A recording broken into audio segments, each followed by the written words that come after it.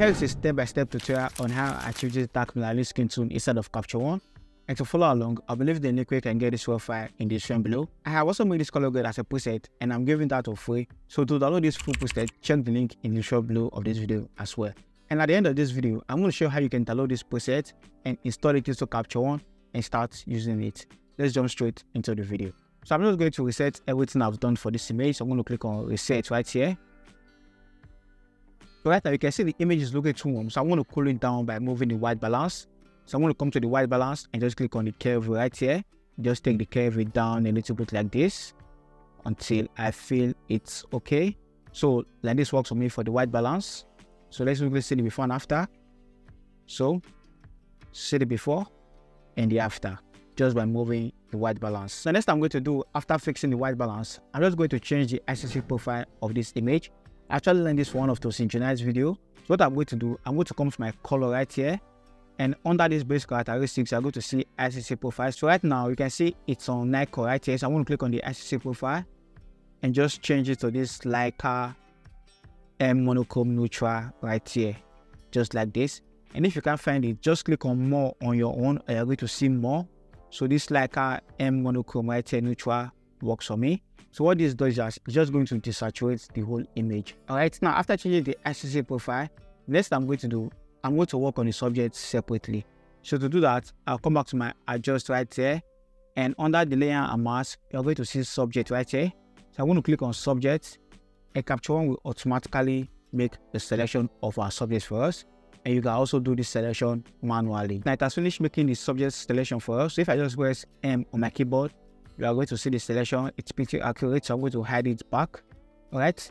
Now for me, what I'm going to do, I'm just going to scroll the way down to my levels and just add contrast to my subject layer. So I'm going to move the highlights part inside a little bit and also move the shadow part inside a little bit like this, just to add contrast to my subject layer. Now for me, what I'm going to do, I'm going to come to my color tab again and just come to color editor. So under color editor, you're going to see basic, advanced, and skin tone.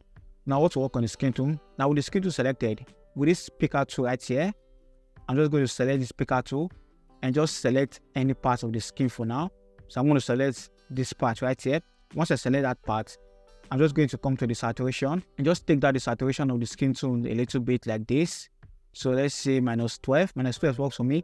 And also I'm going to take down the lightness a little bit just like this. Alright, so that this works for me. So that's for the skin tone. So let me just show you the before and after of what we've done for the subject layer so far so you can see. So I'm going to come to my layer right here. Once I turn off the subject layer, I'm going to see the before and the after. The before and the after just for my subject layer.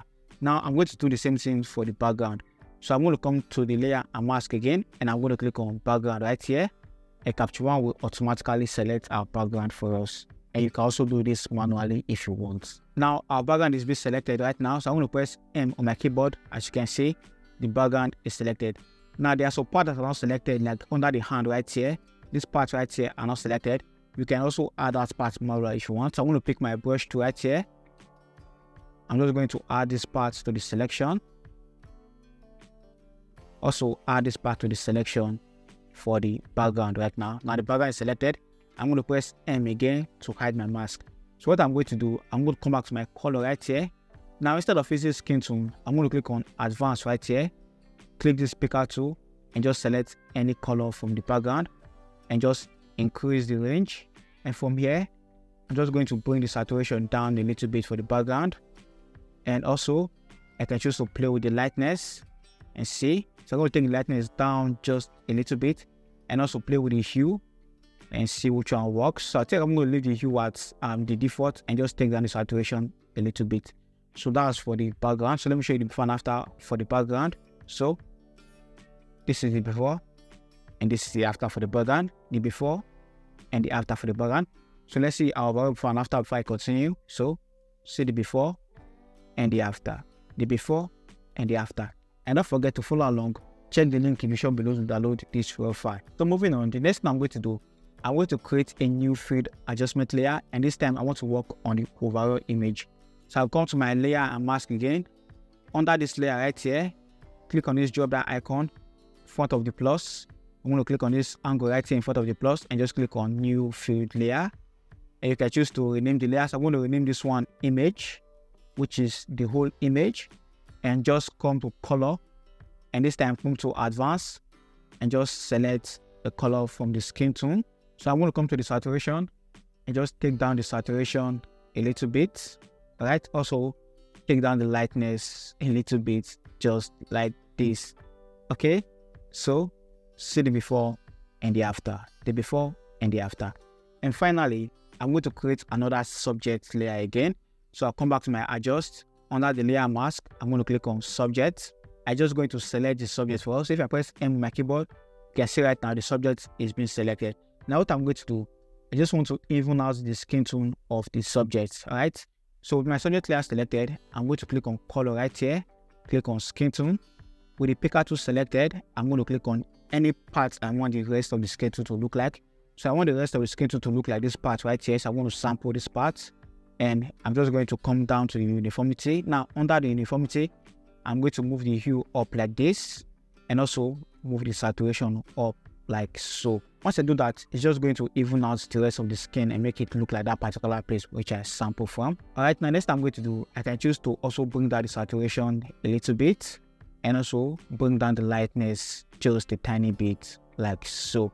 All right, so this is the before and the after, the before and the after. Now I'm going to stop here, and you can choose to take it even more further if you want. And I've already created a color preset like I said earlier.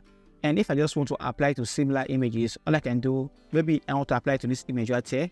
I'm just going to click on this arrow right here, click on style, and click on custom preset right here. So this is the Teelens Melanin, which I'm giving out for free. So check the link in the shop below of this video to download this Capture One style or preset. So once I click on it, it's just going to load and apply that preset to this image right here. And you can do it for different image. Just make sure the image you want to retouch is actually similar, or it's a dark skin image. You can use this preset for a light skin image, it's not going to work. So make sure you are using it for a dark skin model. So as you can see right now, it has applied. So this is the before and this is the after. And the good thing about this preset is that you can actually go inside and make adjustments if you want. All right, so let's say I want to adjust the background. I don't want the effect on the background.